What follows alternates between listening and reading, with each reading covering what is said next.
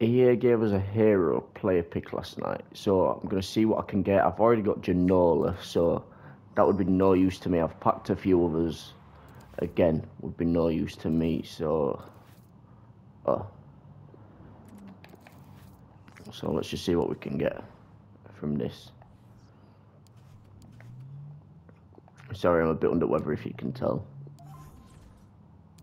One chem. Hopefully I can get something decent, like I say. I think I've only got Ginola and Dempsey left in my club, to be fair. So, other than a Di Natale, nothing will be useful, so let's have a look. I mean, that's an 89 rated, I can't complain at that. How much is he actually worth on the market though? 48k, I mean, 40k for that, but I still take an 89 rated.